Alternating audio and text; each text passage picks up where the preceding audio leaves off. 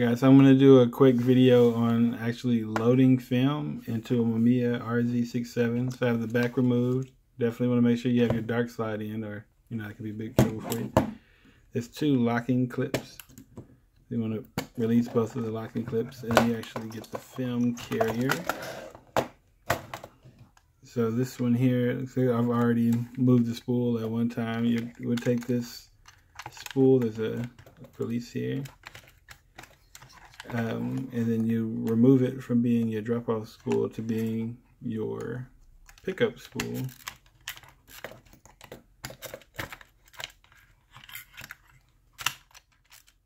Alright, so let's get the film opened up.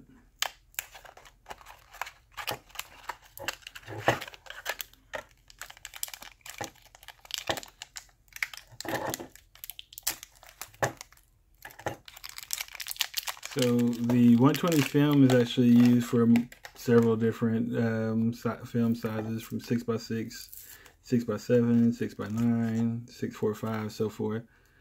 On this camera, this should yield 10 exposures. You need to fully remove the paper there, so I got that out. So you see here, there's a note on it that shows unexposed. It's kind of just a little reminder for you. And so each different camera, you're going to load it up a little bit differently. So you get this loaded onto the spool here. And for this one here, you wrap it with the black backing going across the front. You want to make sure you keep it taut. And just find the clip for it here. Just slide that all the way in. You see the dial up here. We just simply, for some reason it's way loose. You just run that through, and then as we go through here, you'll see an arrow come up. So the arrow also is going to be in the bottom of the film holder here. You line those two arrows up.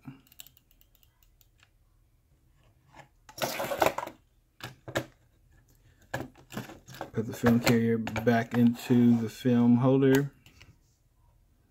Make sure you lock both of these pins, because you definitely don't want the back opening up on you while you're in the middle of it. When you come up here, you actually have your ISO selector. I'm going to shoot this at the box speed of 400 ISO, so leave that there as a reminder for myself. Then also, I'm going to take the tab from the top of the box and slide it into the memo holder on the film back.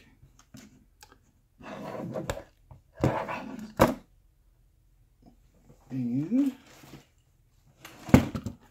now all we have to do is attach the back to the camera. There's a lock on the bottom. And now I am ready to shoot.